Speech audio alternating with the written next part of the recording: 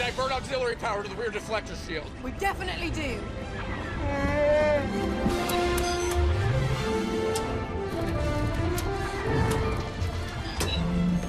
Since when do you know how to fly? 190 years old? You look great. It's a big day for Star Wars fans. Solo, a Star Wars story, hits theaters today. With more on this and other new releases, I want to bring in Richard Crouse, film critic and host of Pop Life. Hello. Nice to see you. Nice to see you as well. Big day. This is a big day for Star Wars fans. Yeah. You know, it'll be interesting to determine by Monday or Tuesday, when the box office receipts are coming in, how big a day it was for Star Wars fans, because there's a lot of Star Wars movies out these days. Every year, there's another one.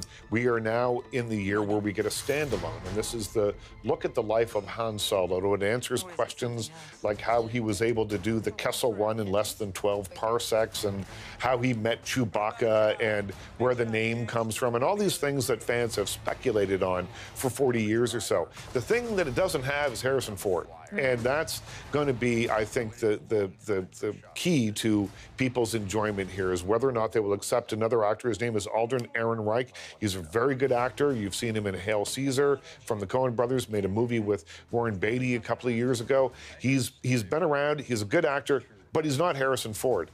The supporting cast in this movie, though, is fantastic. Donald Glover as Lando Calrissian brings this kind of swagger to the role that is really super fun, and the movie really starts to go on an upswing when he enters.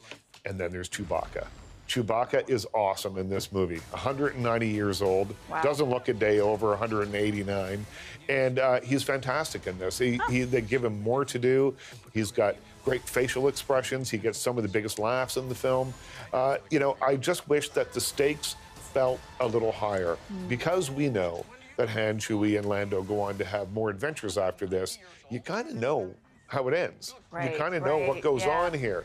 And so I gave it 3 out of 5 stars, because it feels like the first of these Star Wars movies that's not essential.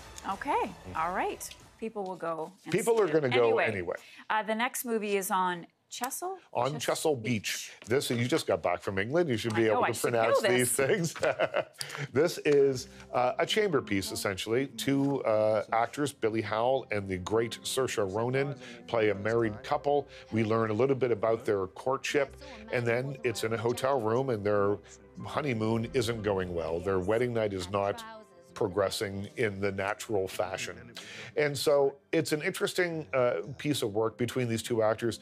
Once again, Saoirse Ronan shows that she is certainly the best actress of her generation, the best actor working in movies today, I think, or certainly on her way to becoming that. She is authentic in every second of this movie, and will erase all images of Lady Bird, her big hit from last year, from your mind. She is fantastic in this. So 3.5 stars, mostly for Saoirse. Okay, and then the next movie is called Birthmarked, which you did not like. I did not enjoy this one. This is Matthew Goode, Toni Collette, 2 really good actors who play scientists who want to finally get to the bottom of the question, is it nature or nurture that determines your personality? So they have a birth child, their own son, who is obviously the son of 2 scientists, so they want to raise him to be an artist. They're going to see if we just constantly bombard him with artistic ideas and make him write music and that sort of thing, if he will naturally come to it, or will there be his nature, which would be science, because both his parents were scientists, come to the fore. Then they adopt a couple of kids as well. One's from an extraordinarily violent family, and they're raising that child to be a pacifist. The other one is from what they say a long line of dimwits, and they're trying to turn that one into an intellectual.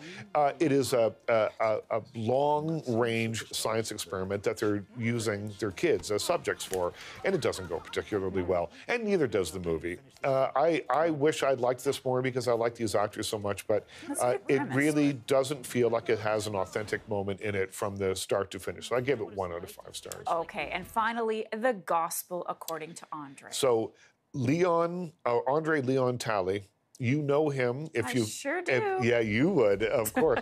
If you've watched any fashion shows, he's always in the front row. He was an editor at Vogue and at Wintour's right hand on Project Runway. He is a legend and a pioneer in fashion, and this is a look at his life. But it goes beyond the big capes and robes that he wears and the blinged out rings and all the jewelry and things, to show you a portrait of a guy who grew up in the Jim Crow South, who was not accepted immediately in fashion circles, and the struggle that he had. And it's an interesting look at someone who you think we already know. So I give it 4 out of 5 stars. I like this movie a lot. I want to see that. All right. Richard, thank you so much. Thank you. You can watch more of Richard, because this is not enough time to be spending with Richard Crouse. You can see him on Pop Life this Saturday at 8:30 Eastern, and again Sunday afternoon at 2:30 Eastern.